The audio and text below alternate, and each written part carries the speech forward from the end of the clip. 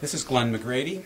It's Friday, January 14. I'm here at Springfield College, and I'm with Kevin Kiernan, who's the coach of Mater Dei High School, and in that capacity he is the coach of Kaleena Mosqueda-Lewis, who we're featuring in this article. Kevin, thank you for agreeing to do the interview. Sure. When did you first see Kaleena as a player? She came in as a freshman. It was my first year at Mater Dei, and she came in as an incoming freshman. And right away, you could, you'd have to be blind not to see that she was a very talented player. Even at that young age, she was about 5'11", 6 feet tall, very strong, and a great shooter. And actually, her freshman year, she ended up being our leading scorer as a freshman on varsity. That's pretty rare. Did she play in the 8th grade? Is that allowed in your school? No, we get them as incoming 9th graders. So she was at a school called Holy Family Middle School in Orange County.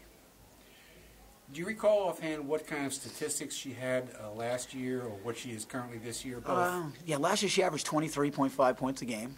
She was our leading scorer, 8 rebounds, 4 assists. She's a great shooter. She's averaging about 22 points a game this year on a very talented team. One little thing not known about her, she's known as a great shooter. She's a great post-up player, too. We post her up quite a bit, and she gets a lot of stuff inside, too. And she plays the top of our press, so we tie her up pretty good. I didn't see her in the post much today. Does she actually play back to the basket with post moves back to the basket? Yeah. We try to post her up at least 5-6 times a game with her back to the basket. Today we couldn't because she got in foul trouble, and so we had to go with some other people in the post. We didn't want her to pick up an offensive foul down there, but she was a little hamstrung by fouls today. But just having her on the floor is such a great advantage for us because you have to pay so much attention to her that you could tell it opens it up for everybody else. People were getting free shots that first quarter when we got off to such a good start, and that really helps us. That's because she's on the floor. The viewers don't know this yet, but the coach's team clobbered Murray Bergtraum by 40 points today. What position would you say she plays? You've just explained she plays in a variety of places, but what position would you say she plays in high school for you? Well, we start her in the 2 spot. She's a shooting guard, but again, we move her all over the place. We try to take as best advantage of her skills as we can because we try to get her as many shots as we can. But I see her at UConn as a 2 shooting guard. Kaleena is, of course, signed with UConn. So you see her playing a shooting guard for UConn. How about her passing? UConn, of course, is very famous for the passing game.